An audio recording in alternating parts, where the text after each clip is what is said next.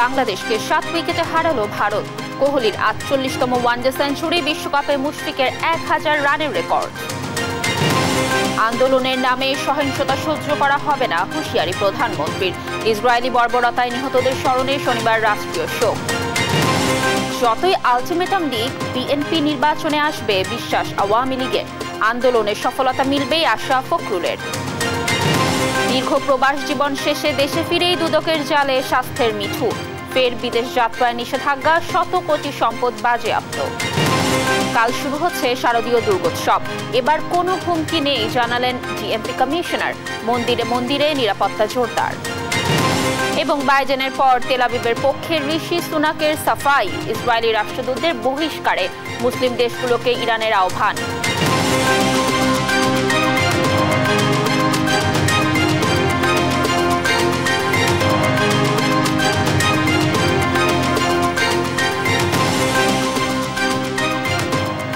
শুভেচ্ছা আমন্ত্রণ সংবাদ রাতে, বলছিলাম AKSTMT বার সংবাদ শিরোনাম, সঙ্গে আছি আমি কানিজ লাবণী। এবার চলে যাচ্ছে বিস্তারিত সংবাদে। আন্দোলনের নামে ফের অগ্নি সন্ত্রাস করলে সহ্য করা হবে না বলেও হুঁশিয়ারি করেছেন প্রধানমন্ত্রী শেখ হাসিনা। দেশের 39 জেলায় 150 সেতু উদ্বোধনী অনুষ্ঠানে তিনি আরো বলেন, বিদেশি প্রভুদের খুশি করতে যে দল ফিলিস্তিনে হামলার নিন্দা জানাতে ভয় পায়, সে দলের সরকার পতনের হুমকি হাস্যকর। ফিলিস্তিনে ইসরায়েলি বর্বরতায় নিহতদের স্মরণে শনিবার একদিনের রাষ্ট্রীয় শোক ঘোষণা করেছেন প্রধানমন্ত্রী। মিরাজ মিজুর রিপোর্ট। রাজধানীর তেজগাঁওয়ে দেশব্যাপী 150 সেতু উদ্বোধন উপলক্ষে সড়ক ভবনে জাতির পিতা বঙ্গবন্ধু শেখ মুজিবুর রহমানের মুরাল তৃতীয় নেত্র উদ্বোধন ও সেই চত্বরেই বৃক্ষরোপণ করেন প্রধানমন্ত্রী। পরে উদ্বোধনী অনুষ্ঠানে যোগ দেন তিনি। অনুষ্ঠানে সড়ক দুর্ঘটনায় নিহতদের পরিবারকে 5 লাখ ও আহতদের 3 লাখ টাকা করে মোট 162 জনের হাতে আর্থিক সহায়তার চেক তুলে দেন প্রধানমন্ত্রী। প্রধান অতিথির বক্তব্যে যোগাযোগ ব্যবস্থার উন্নয়নে সরকারের গৃহীত পদক্ষেপ তুলে ধরেন শেখ হাসিনা। বাস, ট্রাক বা গাড়ি চালায়, তাদের রাস্তায় যে একটা অস্বাভাবিক একটা প্রতিদ্বন্দ্বিতা, ওভারটেক করার যে একটা প্রবণতা, এটা বন্ধ করতে হবে। ফিলিস্তিনে ইসরায়েলি হামলার নিন্দা জানিয়ে অবিলম্বে যুদ্ধ বন্ধের আহ্বান জানান সরকার প্রধান। ইসরায়েল যেভাবে তাদের উপর হামলা করে, বিশেষ করে হাসপাতালে হামলা করে নারী, শিশু, মানুষদেরকে যেভাবে হত্যা করেছে, আমরা কিন্তু এটা নিন্দা জানিয়েছি এবং আমাদের কথা হচ্ছে যে দ্রুত এই যুদ্ধ বন্ধ করতে হবে। আগামী শুক্রবার প্রত্যেকটা মসজিদে জুম্মার পরে এবং অন্যান্য ধর্মীয় প্রতিষ্ঠানগুলিতে যেন তাদের জন্য দোয়া এবং প্রার্থনা করা হয়। আর শনিবারে আমরা একটা দিন আমরা শোক দিবস ঘোষণা করেছি, সেই দিন আমাদের পতাকা অর্ধনমিত থাকবে। ফিলিস্তিন ইস্যুতে মুখে কুলুপ আটা বিএনপির কঠোর সমালোচনা করেন প্রধানমন্ত্রী।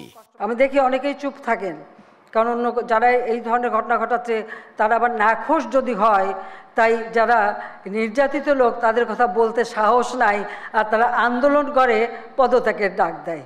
এটাই হচ্ছে সবথেকে দুর্ভাগ্য। সরকারের ধারাবাহিকতা আছে বলেই দেশে উন্নয়ন হচ্ছে উল্লেখ করে একগুচ্ছ উন্নয়ন প্রকল্পের উদ্বোধন করেন প্রধানমন্ত্রী। শুভ উদ্বোধন ঘোষণা করছি। সারা দেশের 150টি সেতু, 14টি ওভারপাস, ডিটিসিএ ভবন, বিআরটি এর স্বয়ংক্রিয় মোটরযান পরীক্ষা কেন্দ্র, বিআরটিসির বাস ডিপো ও প্রশিক্ষণ কেন্দ্রের উদ্বোধন করেন শেখ হাসিনা। এছাড়া ময়মনসিংহ জেলার কেওয়াটখালী সেতু ও রহমতপুর সেতুর নির্মাণ কাজের ভিত্তিপ্রস্তর স্থাপন করেন প্রধানমন্ত্রী শেখ হাসিনা। মিরাজ মিজু, দেশ টিভি, ঢাকা। রাজনীতির আলোচনায় এখন ইস্যু আলটিমেটাম। বিএনপি একের পর এক আলটিমেটাম দিলেও এসবকে মোটেই পাত্তা দিচ্ছে না আওয়ামী লীগ। তবে রাজনীতির মাঠে সতর্ক অবস্থায় ক্ষমতাসীনরা। তারা বলছেন তাদের মূল লক্ষ্য আগামী জাতীয় নির্বাচন। শেষ মুহূর্তে বিএনপি নির্বাচনে আসবে বলেও মনে করেন আওয়ামী লীগ নেতারা। তৌফিক মাহমুদ মুন্নার রিপোর্ট। রাজনীতিতে এখন সমাবেশ পাল্টা সমাবেশের উত্তাপ। প্রায় প্রতিদিন একের পর এক কর্মসূচি পালন করছে প্রধান দুই রাজনৈতিক দল আওয়ামী লীগ ও বিএনপি। বিএনপির এক দফা দাবি নির্দলীয় সরকারের অধীনে নির্বাচন, আর ক্ষমতাসীনদের সাফ জবাব সংবিধানের বাইরে যাওয়ার কোনো সুযোগ নেই। এক দফা দাবি আদায়ে বিএনপি সর্বশেষ দিয়েছে মহাযাত্রার আলটিমেটাম। তবে বিএনপির সব ডেডলাইনকে আমলে নিচ্ছে না আওয়ামী লীগ। তবে যে কোনো পরিস্থিতি মোকাবেলায় সতর্ক তারা। বিএনপি জামাত যখনই কোনো দিন তারিখ ক্ষণ দেয় তখনই কিন্তু আমরা সতর্কতা অবলম্বন করি। তারিখ ক্ষণ দেওয়া তারা গত 15 বছর যাবতই, প্রায় 15 বছর যাবতই কিন্তু তারা দিনক্ষণ দিয়ে আসছে। এই দিনক্ষণ কেন দিচ্ছে? দিনক্ষণ দিয়ে কিন্তু তারা শুধুমাত্র চেষ্টা করেছে কর্মীদেরকে চাঙ্গা রাখার জন্য। এই মুহূর্তে বিএনপির অবস্থান অগণতান্ত্রিক এবং আমাদের উন্নয়ন বিরোধী। তারা বলছে যে আমরা নির্বাচনও করব না, নির্বাচন হতেও দেব না। তো নির্বাচন করব না এই কথাটা অগণতান্ত্রিক, নির্বাচন করতে দেব না এটা হচ্ছে জঙ্গিবাদী কথা। তো সুতরাং বাংলাদেশের জনগণ তাদের সাথে নাই, তারা রোডমার্চ করুক আর তারা যাই করুক। তবে আমি মনে করি তাদেরও গণতান্ত্রিক অধিকার আছে। ক্ষমতাসীনদের মূল লক্ষ্য আগামী জাতীয় নির্বাচন। এজন্য ভোটারদের কেন্দ্রে আনতে কমিটি গঠন সহ সরকারের উন্নয়ন প্রচারে তৃণমূলেও সভা সমাবেশ করবে আওয়ামী লীগ। ভোটারদের সর্বোচ্চ সম্মান, মর্যাদা এবং তাদের ভোট কেন্দ্রে নিয়ে আসা এবং নৌকার পক্ষে যাতে রায় দেয় তার জন্য একজন ভোটারের কাছে 10 বার পর্যন্ত যাতে তার কাছে ভোটের প্রার্থনা করা যায়। আমাদের পক্ষ থেকে, দলের পক্ষ থেকে যে আমাদের সাংগঠনিক কার্যক্রমটা এমন পর্যায়ে যে প্রত্যেক 200 জন ভোটারের জন্য একজন করে কর্মী দায়িত্ব থাকবেন। সেই নির্বাচনে আমরা আশা করি যে বিএনপি তার অস্তিত্ব রক্ষার জন্য দিন শেষে নির্বাচনে অংশগ্রহণ করবে। আমরা নির্বাচনে ঝাঁপিয়ে পড়েছি, নির্বাচনের দিকে ঝাঁপিয়ে পড়েছি। জনগণ নির্বাচনের দিকে এগিয়ে যাচ্ছে, জনগণ নির্বাচনমুখী হয়ে গিয়েছে। নেতারা জানান জাতীয় নির্বাচন ঘিরে পুরোপুরি নির্বাচনী ট্রেনে আওয়ামী লীগ। দলের মনোনয়ন চূড়ান্তও শেষ পর্যায়ে। তৌফিক মাহমুদ মুন্না, দেশ টিভি, ঢাকা। স্বরাষ্ট্রমন্ত্রী আসাদুজ্জামান খান কামাল বলেছেন, নির্বাচন নিয়ে সহিংসতা করলে জনগণ তাদের প্রতিহত করবে। মাগুরায় সাংবাদিকদের সাথে আলাপকালে তিনি আরো বলেন, জাতীয় সংসদ নির্বাচনকে সামনে রেখে কোনো ধরনের সন্ত্রাসবাদ বরদাস্ত করা হবে না। আর ঢাকায় এক অনুষ্ঠানে তথ্যমন্ত্রী ডক্টর হাসান মাহমুদ বলেন, 28 অক্টোবর সরকার নয় বিএনপির পতন যাত্রা শুরু হবে। বিস্তারিত ডেস্ক রিপোর্টে। স্বরাষ্ট্রমন্ত্রী আসাদুজ্জামান খান কামাল বলেছেন, নির্বাচন নিয়ে সহিংসতা ছড়াতে চাইলে জনগণ তাদের প্রতিহত করবে। মাগুরায় সাংবাদিকদের সাথে আলাপকালে তিনি আরো বলেন, জাতীয় সংসদ নির্বাচনকে সামনে রেখে কোনো ধরনের সন্ত্রাসবাদ বরদাস্ত করা হবে না। যারা নির্বাচনে আসবেন আমরা মনে করি সবাই পিসফুলি আসবেন তাদের জনপ্রিয়তা যাচাই করার জন্য। আর কেউ যদি এই সন্ত্রাসবাদ করে, আমরা 14-15-তে যেগুলি দেখেছি সেগুলি করার প্রয়াস যদি তারা কেউ পান, তাহলে তার জবাব কিন্তু আমাদের জনগণই দিবে। কারণ জনগণ কোনো জঙ্গিবাদ, সন্ত্রাসবাদকে পছন্দ করে না। রাজনৈতিক প্রতিপক্ষকে ঘায়েল করতে মামলা দেয়া হচ্ছে কিনা এমন প্রশ্নের জবাবে স্বরাষ্ট্রমন্ত্রী জানান, রাজনৈতিক কারণে কাউকে মামলা দেয়া হচ্ছে না। অপরাধ করলে আইন অনুযায়ী ব্যবস্থা নেওয়া হবে। যাদের নামে কোর্টে থেকে ওয়ারেন্ট বের হয়, কিংবা যারা অভিযুক্ত হয়, কিংবা যাদের নামে কেউ সংক্ষুব্ধ হয়ে মামলা করে, তাদেরকে পুলিশ গ্রেফতার করে। এখানে কে বিরোধী দল কিংবা কে অন্য দল সেটা দেখে না, এটা হলো পুলিশের নিয়মিত কর্মকাণ্ড। এদিকে সকালে জাতীয় প্রেস ক্লাবে ঢাকা সাব এডিটর্স কাউন্সিলের বৃত্তি প্রদান অনুষ্ঠানে তথ্যমন্ত্রী হাসান মাহমুদ বলেছেন, 28 অক্টোবর সরকার নয় বিএনপির পতনযাত্রা শুরু হবে। আসলে 28 তারিখ বিএনপির পতনযাত্রা শুরু হবে। আর 28 তারিখ হয়তো তাদেরকে ঘোষণা করতে হবে, 28 তারিখ কিংবা কয়েকদিন পরে তাদের ঘোষণা করতে হবে যে আগামী নির্বাচনের পর আমরা আবার তীব্র আন্দোলন গড়ে তুলব। পরে সচিবালয়ে পিআইডির সম্মেলন কক্ষে একটি গানের পোস্টারের মোড়ক উন্মোচন অনুষ্ঠানে তথ্যমন্ত্রী বলেন, অন্য কোনো দেশ নয়, এদেশের মানুষই ঠিক করবে ক্ষমতায় কে থাকবে। হাসান শাব্বির, নিউজ ডেস্ক, দেশ টিভি। ক্ষমতাসীন আওয়ামী লীগের শাসন আমলে গুম ও খুন হওয়া স্বজনদের আর্তনাদ বৃথা যাবে না বলে মন্তব্য করেছেন বিএনপির মহাসচিব মির্জা ফখরুল ইসলাম আলমগীর। তিনি বলছেন, আন্দোলনে সফলতা হবেই। বিকেলে রাজধানীর গুলশানে চেয়ারপারসনের কার্যালয়ে ভুক্তভোগী পরিবারের স্বজনদের সঙ্গে দেখা করে এ কথা বলেন তিনি। মাইনুদ্দিন আরিফের রিপোর্ট। গেল 14 বছর ধরে সরকার বিরোধী অবস্থানের কারণে ক্ষতিগ্রস্ত নির্যাতিত স্বজন হারাদের চিকিৎসা ও শিক্ষা সহায়তা দিয়ে আসছে জিয়াউর রহমান ফাউন্ডেশন। সংগঠনটির 24তম প্রতিষ্ঠা বার্ষিকী উপলক্ষে দলটির গুলশানের চেয়ারপারসনের কার্যালয়ে নির্যাতিতদের নিয়ে আয়োজন করে এক অনুষ্ঠানের। এ সময় কথা বলতে গিয়ে আবেগে আপ্লুত হয়ে পড়েন ভুক্তভোগী স্বজনরা। মিছিলে পুলিশ আমাকে গুলিবিদ্ধ করে, উদ্দেশ্য ছিল হত্যা করা জনগণকে, কিন্তু ওই গুলিতে আমার দুটি চোখ অন্ধ হয়ে যায়। সরকারের নির্যাতনের শিকার হওয়া ভুক্তভোগীদের পাশে থাকার আশ্বাস দেন বিএনপি মহাসচিব মির্জা ফখরুল ইসলাম আলমগীর। আমার যে ছেলেমেয়েরা এখানে তাদের বাবাকে হারিয়েছে, বাবাকে খুঁজে পাচ্ছে না, চোখ হারিয়েছে, যাদের অঙ্গহানি হয়েছে, এদের যে আহাজারি আমরা শুনলাম, যেটা শুনে আসছি গত কয়েক বছর ধরে, আমার বিশ্বাস তাদের এই অশ্রুধারা, এই আত্মত্যাগ কখনোই ব্যর্থ হবে না। এ সময় তিনি আরো বলেন, দলীয় কর্মী নয়, তাদের আন্দোলনে সাধারণ মানুষের সমর্থন বেড়েই চলছে, লক্ষ্য চূড়ান্ত অর্জনের। আমরা আশাবাদী যে প্রতিদিন আমাদের সমর্থন বাড়ছে। আগে আমাদের একটা সভা করতে হলে, সমাবেশ করতে হলে আমাদের কর্মীদেরকে অনেক বেশি অ্যাক্টিভ হতে হতো। এখন সাধারণ মানুষ চলে আসে, নিয়ে যায়, সাধারণ মানুষরা পার্টিসিপেট করছে। এর আগে বৃহস্পতিবার সকালে ঢাকা রিপোর্টার্স ইউনিটিতে মরহুম সাইফুদ্দিন মনির স্মরণ সভায় যোগ দেন বিএনপি মহাসচিব মির্জা ফখরুল ইসলাম আলমগীর। বলেন, সংবিধান অনুযায়ী নির্বাচনের কথা বলে সবচেয়ে বড় প্রতারণা করছে আওয়ামী লীগ। সংবিধানের মধ্যেই তাকে নির্বাচন করতে হবে। সংবিধান তো আপনারা চেঞ্জ করেছেন, এবং যে এমনভাবে চেঞ্জ করেছেন যে প্রতারণা করে আওয়ামী লীগ পার্লামেন্টে একতরফাভাবে এই দলীয় সরকারের অধীনে নির্বাচনটাকে পঞ্চদশ সংশোধনী পাশ করে নেয়।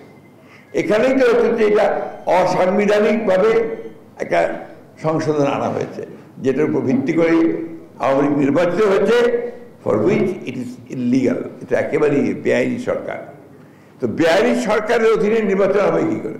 এ সময় দেশ ও জনগণের স্বার্থে সরকারকে পদত্যাগ করার আহ্বানও জানান বিএনপি মহাসচিব মির্জা ফখরুল ইসলাম আলমগীর। নির্বাচন যদি নিরপেক্ষ সরকারের অধীনে হয়, তাহলে তার ক্ষমতায় আসতে পারবেন না। মাইনুদ্দিন আরিফ, দেশ টিভি, ঢাকা। আগামী সংসদ নির্বাচনে জাতীয় পার্টি 300 আসনে প্রার্থী দেওয়ার জন্য প্রস্তুতি নিচ্ছে বলে জানিয়েছেন দলের চেয়ারম্যান GM কাদের। বৃহস্পতিবার দুপুরে গাইবান্ধা ইসলামিয়া উচ্চ বিদ্যালয় মাঠে জেলা জাতীয় পার্টির দ্বিবার্ষিক সম্মেলনে এ কথা জানান তিনি। সম্মেলন উপলক্ষে সকাল থেকে বিভিন্ন উপজেলা থেকে মিছিল নিয়ে নেতাকর্মীরা সম্মেলন স্থলে জড়ো হন। নেতাকর্মীদের উদ্দেশ্যে GM কাদের বলেন, তৃণমূল পর্যায়ে কাউন্সিলের মাধ্যমেই দল গোছানো হচ্ছে। আসন্ন জাতীয় সংসদ নির্বাচনকে সামনে রেখে 4 সদস্যের পর্যবেক্ষক টিম পাঠাবে ইউরোপীয় ইউনিয়ন EU। আগামী 21 নভেম্বর থেকে আগামী বছরের 21শে জানুয়ারি 2 মাস বাংলাদেশে অবস্থান করবে ইউরোপীয় ইউনিয়নের এ পর্যবেক্ষক দল। বৃহস্পতিবার এ তথ্য নিশ্চিত করেন নির্বাচন কমিশনের অতিরিক্ত সচিব অশোক কুমার দেবনাথ। তিনি বলেন, 4 থেকে 5 সদস্যের পর্যবেক্ষক টিম পাঠাবে ইউরোপীয় ইউনিয়ন। তারা নির্বাচনের তফসিলের সময়ের সঙ্গে সামঞ্জস্য রেখে দেশে অবস্থান করবেন।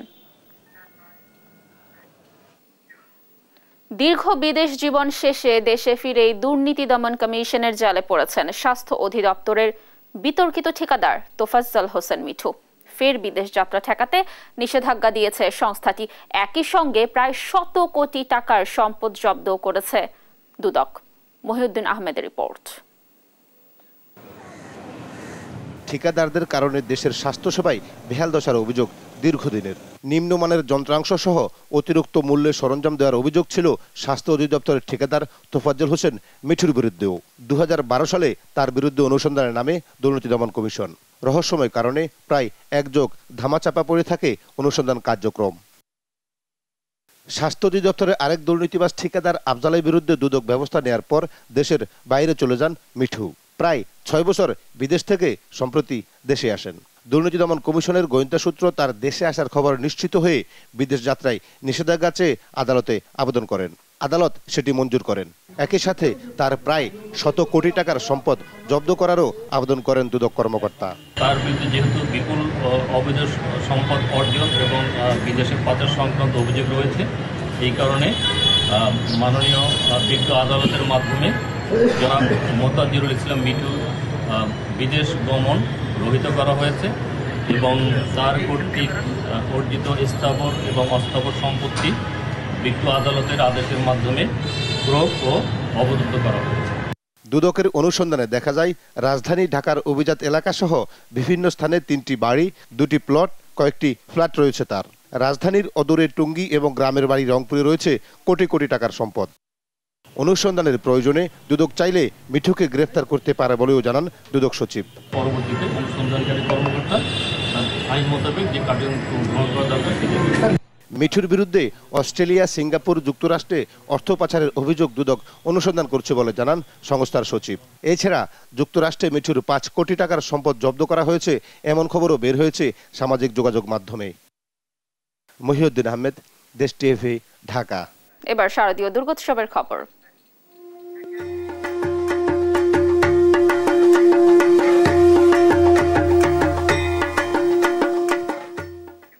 কাল ষষ্ঠী পূজার মধ্য দিয়ে আনুষ্ঠানিকভাবে শুরু হচ্ছে শারদীয় দুর্গোৎসব। এবার পূজায় কোনো হুমকি নেই জানিয়ে ডিএমপি কমিশনার হাবিবুর রহমান বলেছেন, এরপরও সব ধরনের শঙ্কা মাথায় রেখেই নিরাপত্তা ব্যবস্থা সাজানো হয়েছে।